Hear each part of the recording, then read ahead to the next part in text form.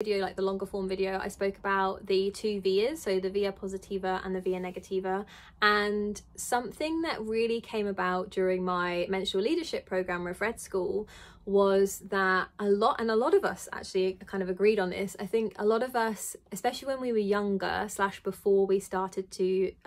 chart our cycles, we really enjoyed being in the via positiva part of our cycle, and actually as we've either gotten a bit older or we've really started to track our cycle more, we actually found that we really preferred being in the via negativa. And actually it was just that it was kind of harder in society to be like accepted in that part of the cycle, but that's actually where a lot of us felt more comfortable, especially for those of us like a bit like myself who are kind of more like introverted but have like I've trained myself to be more extroverted. So I'd love to know what part of the vias you prefer.